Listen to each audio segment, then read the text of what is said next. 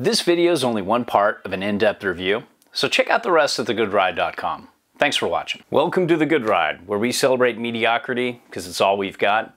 This is a review of the Jones Flagship. This is the 2020 model. Next to it is the 2021 Ultra Flagship. In 2020, the Jones Flagship got a major overhaul. It has a more tapered, directional shape, but it also has a more all-day resort-friendly ride that doesn't get cranky in uneven snow like it used to. For 2021, there is one upgrade. It's the same ride as 2020, except it now has the setback inserts that you see in the Ultra Flagship next to it. So even though this flagship hasn't changed much, the rest of Jones's line has.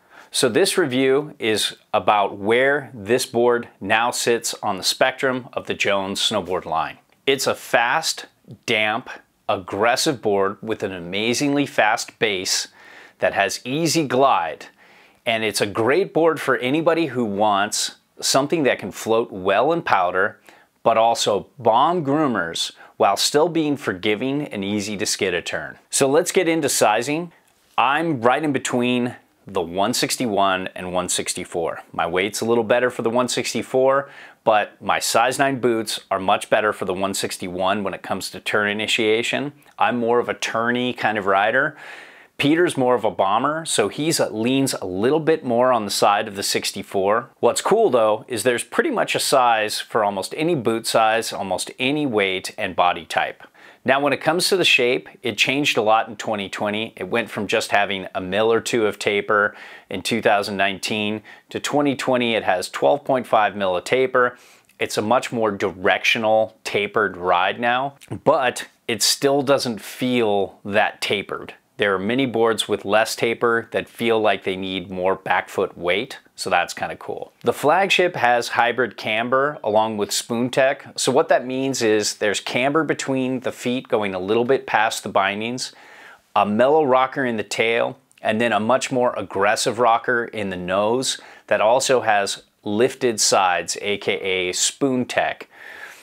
The spoon tech begins after the camber ends, so it still has that stable hybrid camber feel. A lot of other boards with lifted sides have it lifted during the camber, so it kind of interrupts the camber and causes the board to feel different in certain situations, edgeless and washy in harder snow.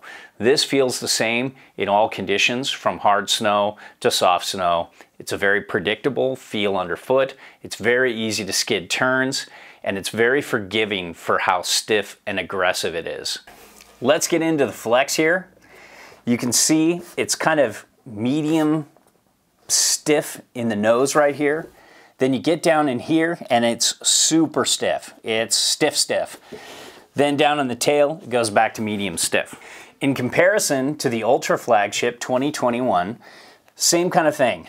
Just a little bit stiffer across the board. Very stiff between here, medium stiff in the tail. The Ultra Flagship is just a little more stiff than the Flagship. It's a lot more poppy now, where in the past, the Carbon Flagship was more stiff, more damp, and about the same in terms of pop, maybe a little less. Now it's lighter, poppier, and more dynamic underfoot, but it chatters a little more in uneven conditions compared to the regular Flagship. So if you want to ollie and get a lot of air from it, it's all about the Ultra Flagship. If you want more damp, it's about the Flagship. So both of these boards butter really well for the flex that they have. It's such a stiff, aggressive flex that you would think it wouldn't butter well, but it's almost doable with a good bit of effort. It's definitely not easy, but it's more doable than you would think. When it comes to speed, nowadays, the regular Flagship is the bomber. It's weird, but it used to be the Ultra Flagship was massively better. Now this and the Hovercraft are the bombers in the line. The Ultra Craft and the Ultra Flagship are less bomby in certain conditions. In good conditions, they're more bomby, they're faster, they're better. In most conditions that you see in resorts nowadays with uneven snow, micro bumpy snow, chunder, that kind of thing, all of us here, Peter and myself, would rather be on the Flagship and the Hovercraft as opposed to the Ultra versions. And in comparison to the Stratos, The Stratos is much more chattery. That was the deal breaker for Peter and I. We loved everything about that board, and it probably would be one of my favorite all-time boards if it wasn't for its chatteriness. It's just so light and poppy that the minute the snow turns, it becomes chattery. Much rather be on this all day than the Stratos all day. The base glide is exceptional with the Flagship. It's a centered 9900 base. That's really fast, but then again, the Ultra Flagship has their new, I think it's called the Ultra base, something like that, but it's a step up from there. But let's put it this way. The Flagship has still one of the fastest bases in the industry, and the glide that you get from this is amazing. I've gotten out of so many long, flat sections on a powder day where a lot of other people were getting stuck and I wasn't. And same with Peter.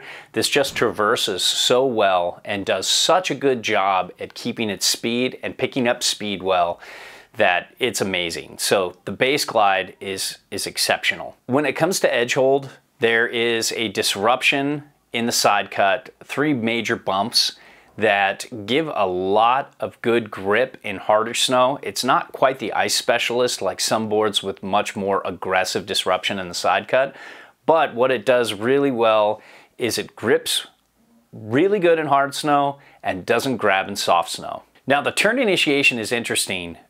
Both this and the hovercraft really favor a more straight line oriented rider like Peter. That's kind of what this board is for, but the hovercraft doesn't have quick turn initiation. The Jones Flagship is much faster rolling edge to edge. So if you have to get through a tight tree line, I'd much rather be on this than the hovercraft or the Stratos. But this is not quite as fast a turner as the Stratos or the Ultra Mind Expander or the Mind Expander. Those are all 3 of those boards are faster. The Ultra Mind Expander and Mind Expander are the fastest. The Stratos is the second fastest, and then these guys.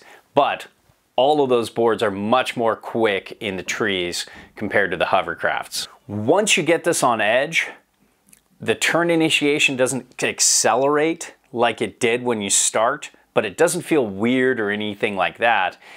It's just not a circle carver, but it's great for all kinds of turns, from medium, wide, and big carving turns. It does pretty well there. It's not an amazing carver, but it sure is a satisfying carve, and it's a lot of fun to do that on groomers. With powder, we love the new setback inserts.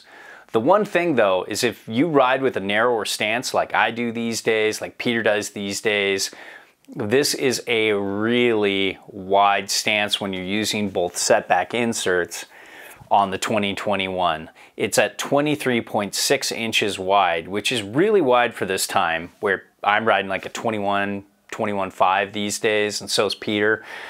So you're really freeing your taint with that. So some people might just have to use the top setback inserts to get that front foot a little further back and utilize the rocker, and then put it somewhere in here and not use the actual setback inserts. But if you have a 23.6 inch stance width, you're gonna love this board because it's gonna give you much more directional float than the 2020. Add the taper in there, the early rise in the nose, the Spoon Tech, you have an amazing powder board. I don't feel like the Spoon Tech helps too much with float, but just makes it roll and turn and it just feels so much more smoother in powder and more fun to ride. So all in all, you have an amazing floater. It's much better than the 2020 model with those setback inserts. So even though the 2021 model has a more tapered directional shape, it still does pretty well switch for a tapered directional board. I found it was easy to ride, switch, and fun.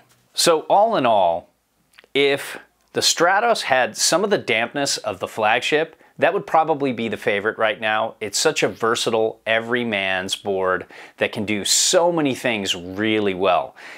The only problem though is the dampness, and it just starts chattering and bucking and bouncing around the minute the snow starts to change from perfect to less than perfect. This Flagship is so much better in 2020 and 2021 compared to the older models. It's such a better all-day resort ride for those who like to bomb, straight line, but still want a forgiving ride that's easy to skid turns. So if that appeals to you, then the 2021 Flagship's the call with the setback inserts, but if you can get a deal, the 2020 isn't a bad idea. All our reviews are a best effort, objective opinion from an average rider's perspective. There's no brand oversight, and we're free to say whatever we want. We send back everything unless it's a favorite, then we ask to keep those or straight up buy them. Now, if you need advice, fill out the eHarmony profile in the Contact Us section of the site. It's the only way I can help you properly. If you want to support us, and if what we reviewed appeals to you, it helps if you buy through our links. So, thanks for watching.